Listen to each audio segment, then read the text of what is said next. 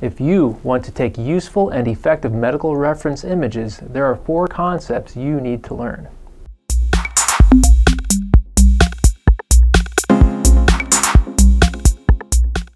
First, let's talk about lighting. Proper lighting will ensure a high quality and detailed image, while poor lighting will yield low detail and grainy images.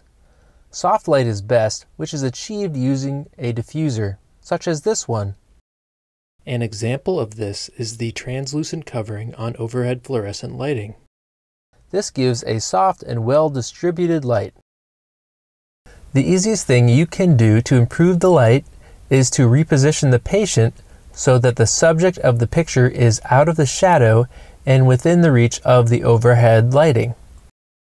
If you are lucky enough to have a window in the exam room, this is also an excellent diffuse soft light. Avoid using harsh directional light, such as light from an overhead procedure bulb or a pen light. This will likely cause areas of interest in the photograph to appear too bright and to lose detail.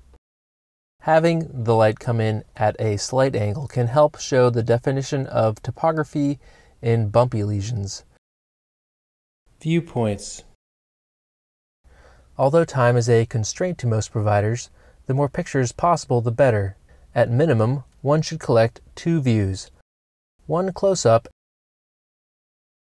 and one far away. The close-up shot shows detail. A far-away image is also important because it shows where the lesion is on the body. It can also give context to the size of the lesion. In order to show the texture and topography of the lesion, consider also taking an oblique or angled viewpoint. Proper focus. Focus is essential for an image to be useful. Some medical picture-taking apps allow for touch to focus, but some have this feature disabled. For some applications, the only option for focusing is autofocus. If the image appears to be out of focus, delete the picture and try again, or just take another. The small monitor on your camera may be deceiving, and you will not realize the image is out of focus until you view it on a large monitor. Take lots of pictures, and this will increase your chances of getting a good focused image. Due to the limitation of your camera lens, you will only be able to get so close before you start to lose focus. As you can see, we're too close and the image is blurry. Use of a reference tool. Use a reference tool when taking the image. This will help represent accurate size and color for the lesion. Use a ruler with metric measurements. Consider adding a color reference. For example, you may add colored stickers. Try to put the 0 marker where the lesion begins to provide for easier measuring.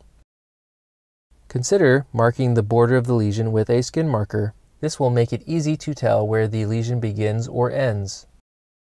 If the reference tool is obscuring the lesion, just take another without the reference. If you remember these 4 concepts, lighting, viewpoints, focus, and references, your medical images will be crisp, clear, and professional. Thank you for watching.